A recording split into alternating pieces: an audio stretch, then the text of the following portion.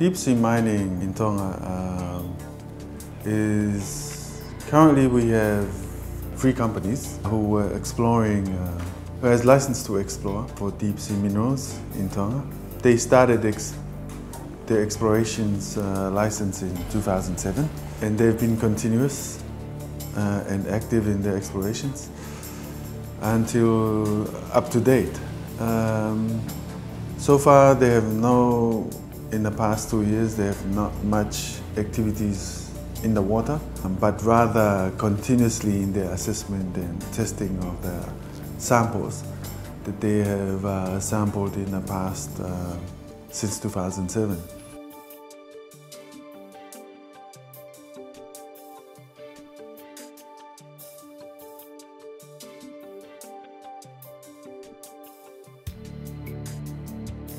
I think everyone is worried now, especially the deep sea fishermen, because they have invested a lot, and some are still buying boats for snapper fishing. With this idea of deep sea mining, it's very threatening to everybody. All they say it's safe, and there's very minimal damages, but it's not true.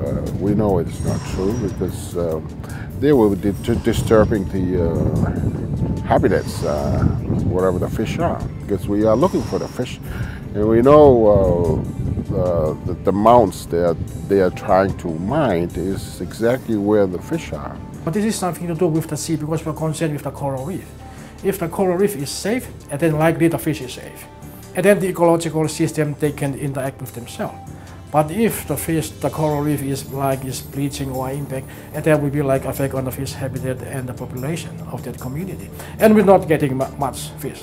But we're talking about only one particular species or vulnerable species of the coral reef.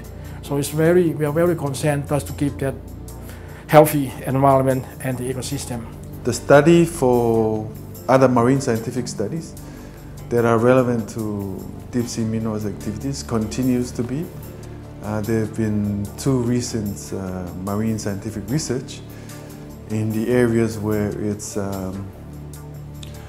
they think it's high potential for seabed minerals. Those areas were studied for the marine habitats and also the marine organisms around hydrothermal vents, active ones and dormant ones. The results from that study would give us more insight of what are the marine life like in those 2 areas.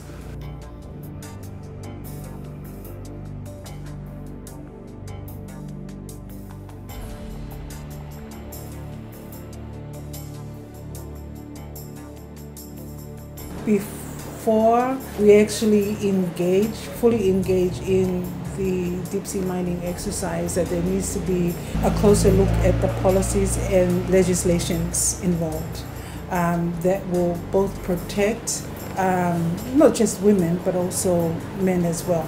So when we're talking about deep sea mining, of course there's a whole chain of effects that come with it. So for example, there's land, there's water, there's also the environment, and all of these things affect women.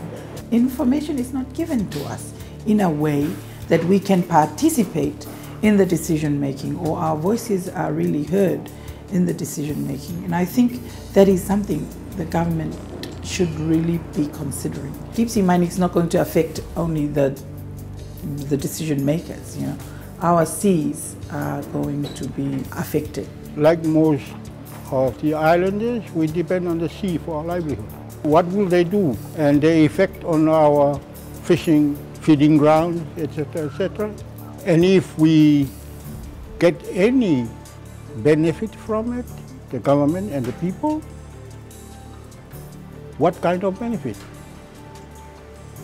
Would we get a lot of it, or those who are doing the mining will get most of it? Why do we think that affecting the deep sea bed will not have detrimental impacts? This to me is working on your common sense. We do not have the laws in place or the legal or the policies to protect our tiny islands should there things be happening in our environments that will cost us our lives. It sounds very attractive to think about mining and automatically you think about all these countries like Australia with a lot of mining and wealth and all that, which is very attractive. But again, you have to really understand what it means, what's the consequences, what you're going to get, and how you're going to deal with waste. Because we already have problems with waste. The picture the government paints is there's this huge income that will come and that it will help everybody. That's the draw or the lure of deep sea mining for our Pacific Islands. I think for Tongans, is this perception that money will come in and offset our poverty. Will it offset poverty or will it trigger other things that will cause even greater poverty? I think it's the promise of money that is why I think our governments are rushing into it. We should just say no. It will damage not only the fish but other living organisms. We will have to get together somehow and call on leaders to stop this madness. Protecting our fishing grounds is a key to our survival.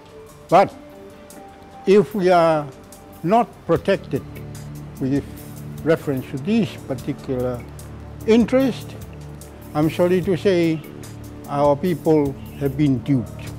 Whether it's government or is it private individuals, I think they should have some concern for the preservation of our cultural values, and the sea or the moana so-called is part of us.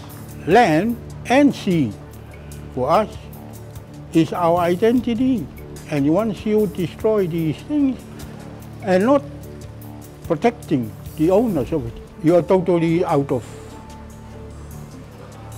caring for and being leaders of people.